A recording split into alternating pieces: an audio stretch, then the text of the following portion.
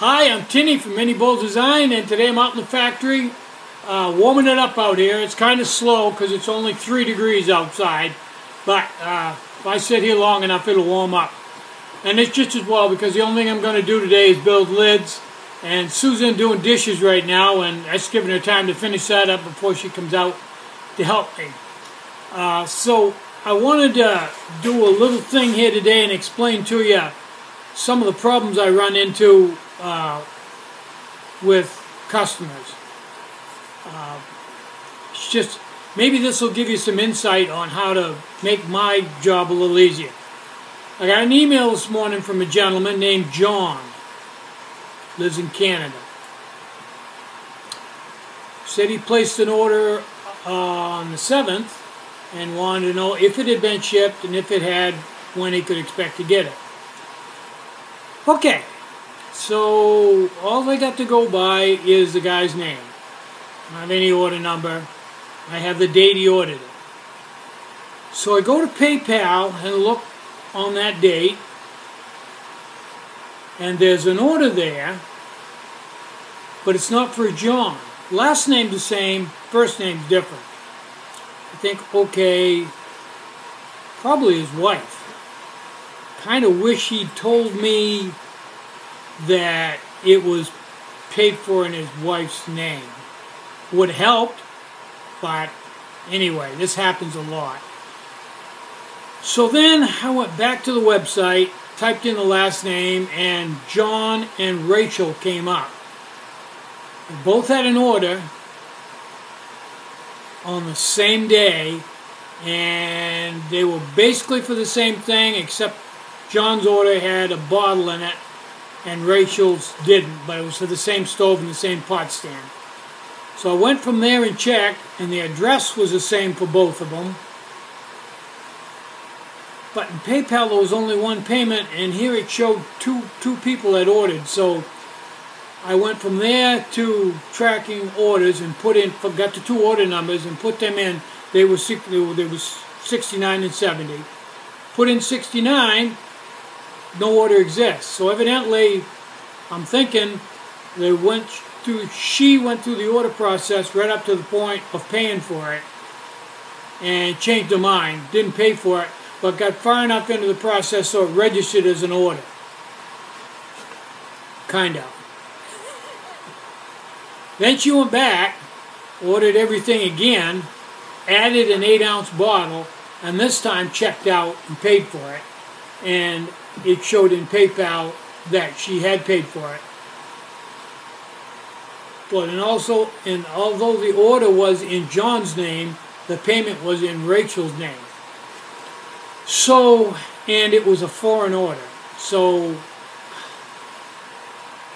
I probably sent him the wrong tracking information the first time because it was just so mixed up. So I finally went right back to my journal, started thumbing through, found the international order to Canada, the stub, and it had Rachel's name on it, and it said it was shipped the 10th, and everything looked right. So I photographed that and sent that to him. And I'm pretty sure that this time I'm right. Had he emailed me and told me I placed an order on the 7th, order number 4 digits, giving me the order number, and say that it was paid for in his wife's name, would have been no problem at all. But when you order something in your name and pay for it in somebody else's name, and you order twice and one order, it makes it extremely difficult for me to track this down. Sometimes it's really easy, but especially on international orders, it can get, especially if somebody does that. I've had people, let me see if I can get this right. I've had people order with one name, have their shipping address another name, and pay in PayPal with another name. And that's real tough. You got nothing to correlate anything by, and it's basically a shot in the dark to get them their tracking information if it's international. Yeah. So anyway, John, I shipped your order the 10th. Should have it in a few days. Disregard everything else I sent you. It's good money, but boy, sometimes it can be an awful headache because it just gets complicated.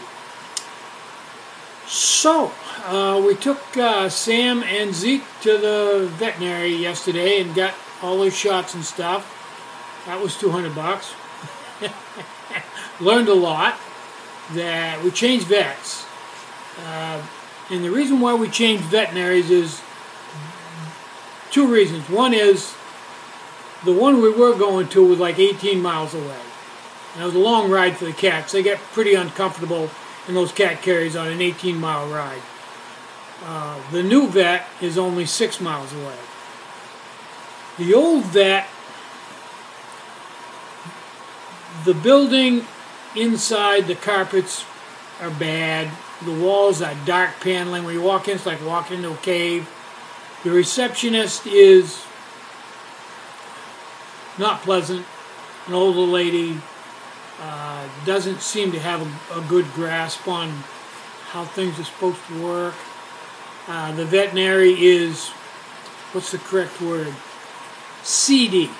It's kind of seedy, and the inspection room where he does the work is, you know, chipped Formica countertops and rug with holes worn in it. And the whole place kind of smells a little bit of, I can't even identify it. But we weren't comfortable there. And then I had talked to people and heard some rather alarming stories that would explain some stuff that had happened in the past. So anyway, this new veterinary clinic is new, state-of-the-art. Everything is nice and light-colored, clean, and everybody is well-dressed, well-groomed, well-spoken. You know, everybody knows what they're doing, and they brought us right up to date on everything, filled us in on a lot of stuff that the other veterinary had failed to mention, and we got everything taken right care of and straightened right out and got right up to date, and it's only 6 miles away. So I feel a lot better about that because these cats are real important to me and I want them to have the best of care. So anyway, that's my little story for today. Sue will be out in a little while and we'll start building lids. Until then, I'm Tinny from Mini Bowl Design. Try to have a really great day and try to have some fun today. You deserve it. Bye-bye.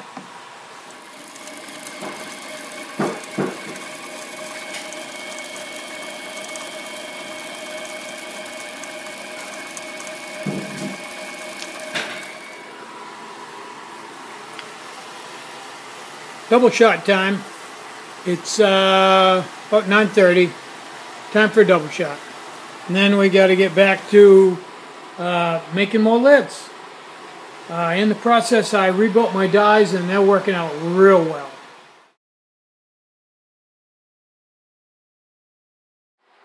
Sue needed something to stand on to get the right elevation for running the shear. I needed something about 4 inches high, so what I did was I had this e-machine computer that's been under the bench for a while. The program's bad on it, and I'm glad to be able to use it again and get some use out of it because I think right now it's probably more useful than it was when I was actually running it on a machine. It had Vista on it. Cool beans.